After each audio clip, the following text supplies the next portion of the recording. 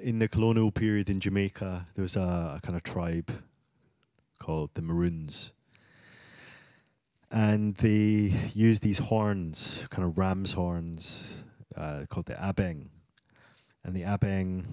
So they used to communicate with each other using just blowing into this horn, kind of trumpet type sound, and so use it to communicate in the jungle over, secretly or not so secretly. But what became apparent is that the English colonialists in Jamaica at that time were petrified by this high pitched sound,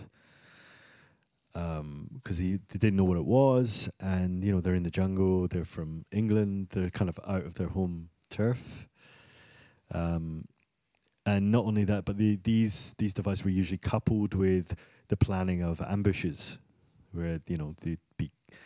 Maroons would the basic kind of early guerrilla warfare. They'd be camouflaged as the jungle, and they suddenly, like in the film Predator, like the famous sample from film Predator, the jungle would just come alive and take the English, the British.